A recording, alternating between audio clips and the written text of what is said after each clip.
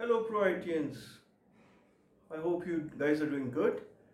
Today we are going to talk about cloud computing. So if we'll start with what is cloud computing, benefits of cloud computing, types of cloud computing, types of cloud services, use case of cloud computing, and then we are going to also look at the comparisons of the cloud service providers with regards to the market share.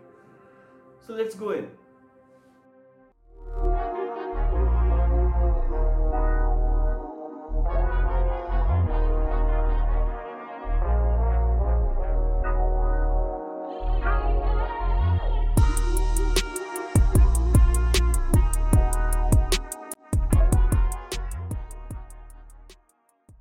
Alright, let's start with what is cloud computing. So, cloud computing is the delivery of computing services including servers, storages, databases, networking, software, analytics, and intelligence over the internet to offer faster innovation, flexible resources, and economies of scale. You typically pay only for the cloud services you use, so it is a pay as go model. Let's talk about the benefits of cloud computing. First is cost. Cloud computing eliminates the capital expenses of buying hardware and software and setting up and running on site fully functional data centers. Speed. Cloud computing resources can be provisioned in minutes, typically with just a few mouse clicks, giving businesses a lot of flexibility and taking the pressure off capacity planning. Global scale. The benefits of cloud computing services include the ability to scale elasticity by delivering the right amount of IT resources right when it is needed and from the right geographical location. Security. Cloud providers offer a broad set of policies, technologies, and controls that strengthen the security posture overall, helping protect your data, apps, and infrastructure from potential threats. Productivity. Cloud computing removes the need of racking and stacking hardware setup, software patching, and other time consuming IT management course so that IT can spend time on achieving more important business goals. Performance. The biggest cloud computing services run on a worldwide network of secure data centers which are regularly upgraded to the latest generation of fast and efficient computing hardware.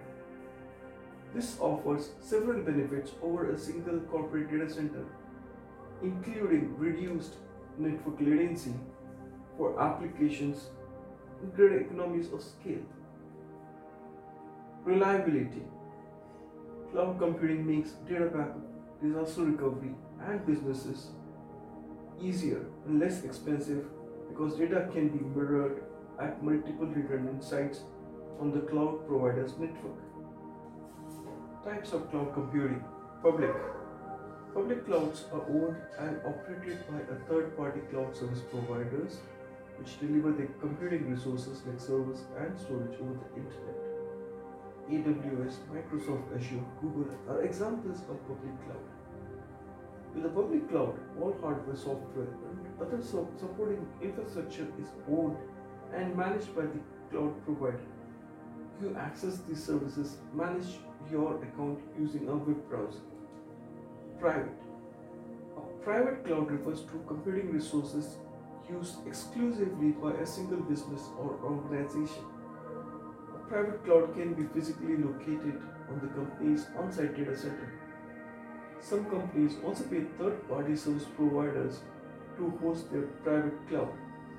A private cloud is one in which services and infrastructure are maintained on a private network. Hybrid. Hybrid clouds combine public and private clouds, bound together by technology that allows data and applications to be shared between them.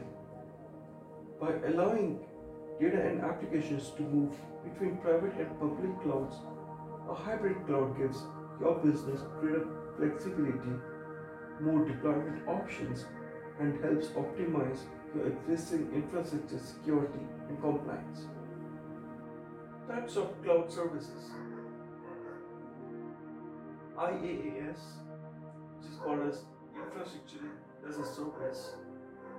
With IaaS, you rent IT infrastructure servers and virtual machines, storage, networks, operating system from a cloud provider on a pay-as-you-go basis. PaaS, or Platform as a Service, refers to cloud computing services that apply an on-demand environment for developing, testing, delivering, and managing software applications. PaaS is designed to make it easier for developers to quickly create or mobile apps without worrying about setting up or managing the underlying infrastructure of servers, storage, network, and databases needed for deployment.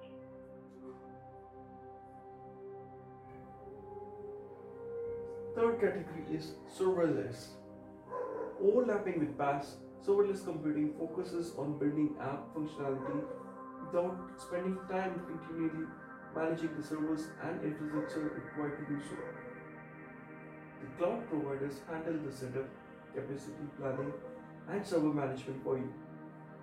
Serverless architecture are highly scalable and event driven, only using resources when a specific function or trigger occurs. SaaS, Software as a Service.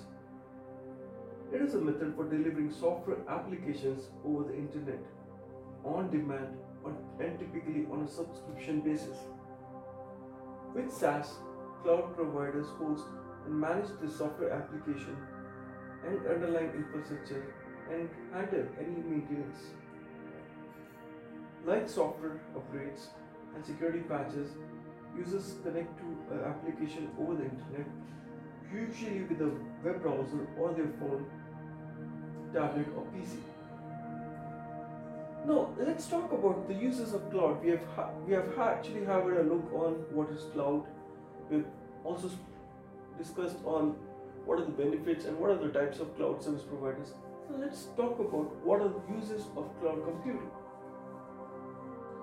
You can create a cloud native applications, test and build application, store, backup and recover data, analyze data, stream audio and video, deliver software on demand, embed intelligence. So, what are the things that you would need when you're choosing a cloud service provider? So you should be actually looking at the service provider's business health and processes. What is their financial health? What is their organization governance planning and risk management, trust, business knowledge and technical know-how, compliance audit. You also should be aware of the administration support, like what are the SLAs, what is their performance reporting, resource monitoring and configuration management, billing and accounting.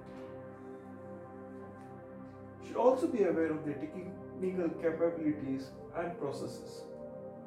So it should be ease of deployment, management and upgrade.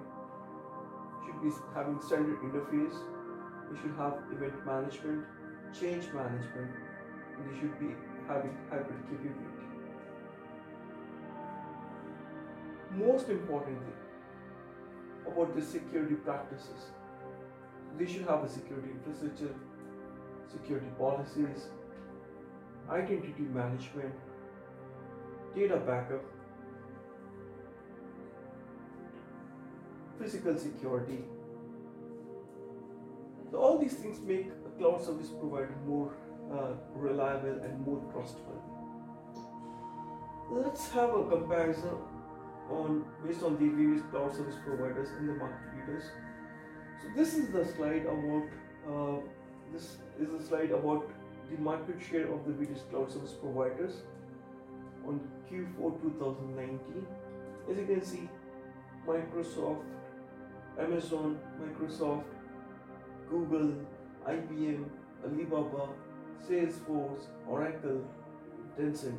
These are the top cloud service providers as of Q4 2019. You can see Amazon is the leader with 33% of market share, followed by Azure at 18% market share, and Google Cloud with 8%, whereas IBM Cloud at 6%. Okay, that's all for now. Thanks for watching. Looking forward to see you the next time. Thank you.